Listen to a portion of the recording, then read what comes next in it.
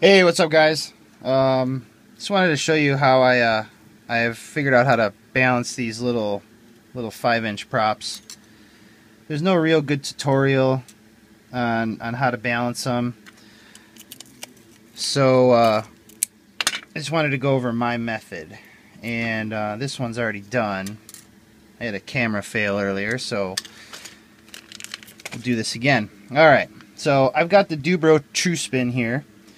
And the stock mandrel, for whatever reason, with the little 5-inch props, was not sensitive enough.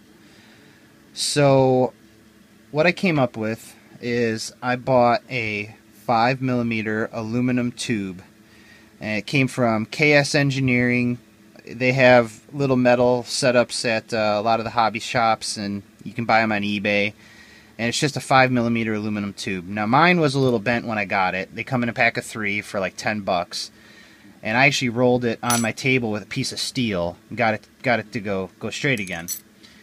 And I also cut myself a nice little edge here, so it's not just a blunt end. This is easier to get on the props. And so right here, got a brand new Gemfan 5.4, guaranteed to be off. Stick it on there. There's our heavy side.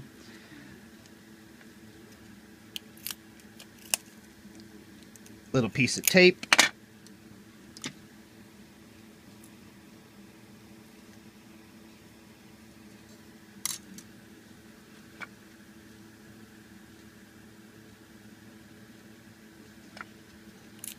This one's not bad.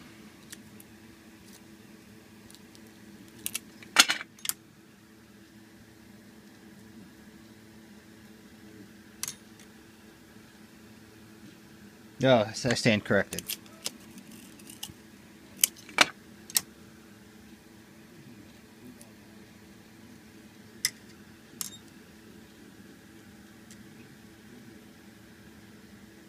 Yeah, I found tons of videos for balancing regular size props, which I already knew about, and none for these little guys. So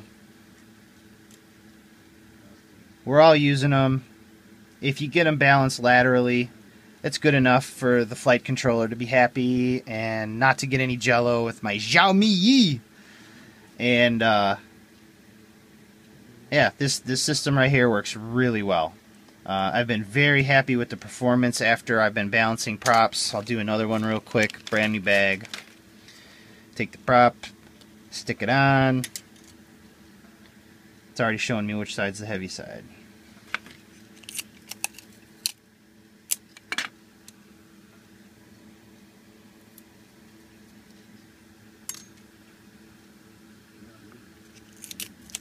Usually just takes a couple, 2 or 3 little pieces of tape.